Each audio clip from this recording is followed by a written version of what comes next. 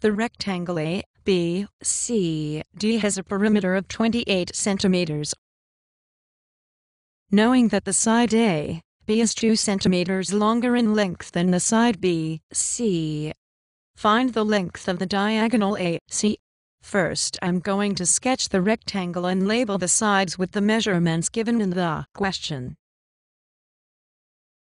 Let's say that BC is equal to x centimeters. So that makes AB equal to x plus 2 centimeters. I know that the perimeter is 28 centimeters, so all the sides add to make 28. So I can write this in an equation. The perimeter is equal to x plus 2 multiplied by 2.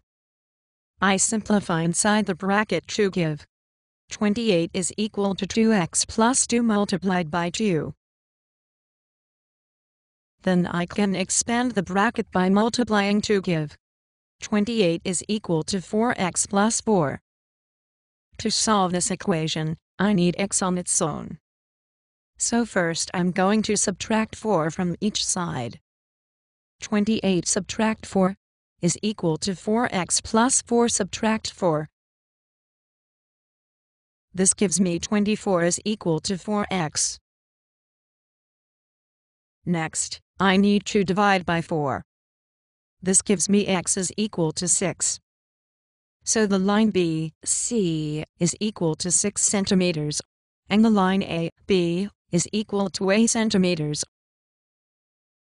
This forms a right-angled triangle, so I can now use Pythagoras theorem to find the length of the diagonal AC. AC squared is equal to AB squared plus BC squared.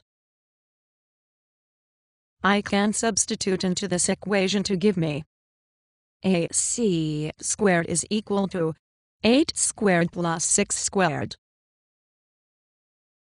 This gives me AC squared is equal to 100. To find AC, I need to take the square root of both sides. This gives me the diagonal AC is equal to 10 centimeters.